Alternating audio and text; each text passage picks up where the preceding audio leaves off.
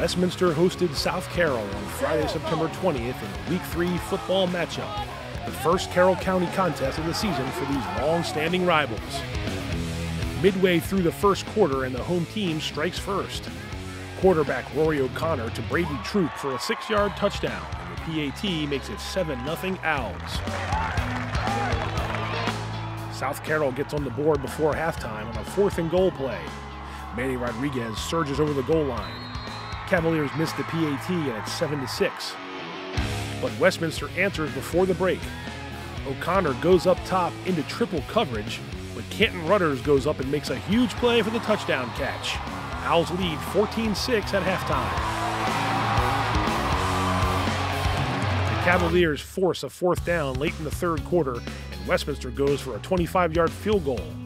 But SC's James Graham gets a hand on the ball and it misses. The Cavaliers can't move the ball and punt it back to the Owls, and one play is all they need to score again. Sophomore running back Kaysen Doan up the gut for a 38-yard touchdown run. Westminster misses the PAT but leads 20-6. Westminster goes to the ground the rest of the way, but South Carroll isn't done yet. A stop on 4th down near the goal line, led by Wes Barger on the tackle, gives the offense one final chance. Cavaliers quarterback Caleb Evans feels the heat on this pass rush from Isaiah Taylor, and the sophomore gets home for the sack.